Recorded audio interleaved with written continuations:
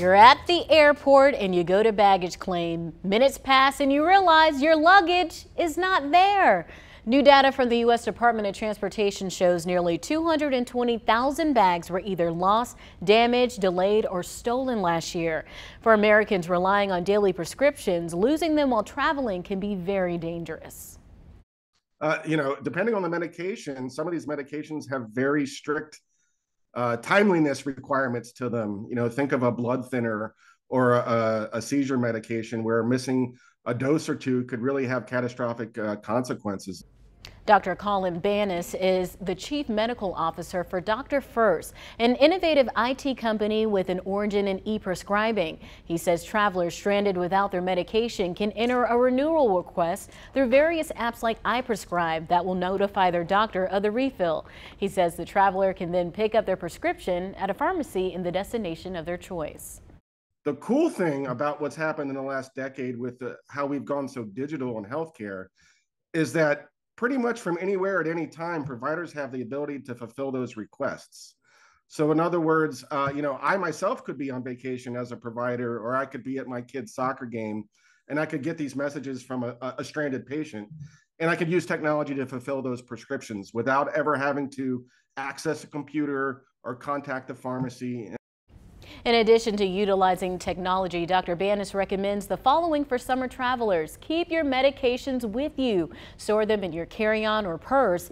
Have a complete list of your medications. This is in case you need to share them with another care provider during your time away from home.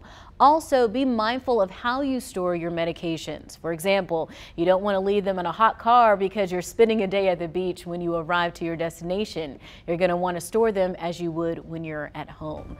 I think losing your luggage is probably a big fear any traveler has. Yeah. I've never lost my luggage, but I have gone on trips, even one internationally, where someone lost their luggage, and you can only imagine how stressful that is. And even driving my car, I've been on a trip with a family member who left their medication, their diabetes medication at the house, states away, and that was a stressful situation trying to get that figured out. So the fact that you can do this virtually through an app without having to get on the phone and fax anyone, I think that reduces a lot of stress. They lost my luggage one time in my life, but they found it, and then this is 20 years ago when times were different, but I was coming to see my parents from Tampa.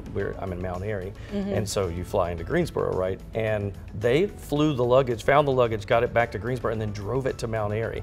And so back in those days, I guess that was standard. Good luck now. Yeah. That's why I put an air tag in my luggage if I'm checking it, so at least I know where it is. So sometimes I've had luggage lost several times, and sometimes the airline will say, "Well, we're not sure where it is." I say, "Well, I know exactly where it is. I can tell you where it is. I can send you a screenshot of where it's located at your airport right now." Interesting. But I learned that trick from, I think it was Tanya did a 2 Wants to Know story on it, and never again will I check a bag without putting something like that in it. And if you can bring a carry-on, that's always easy, so you know that you have it right with you. Keep your medications with you. All right, we're coming back.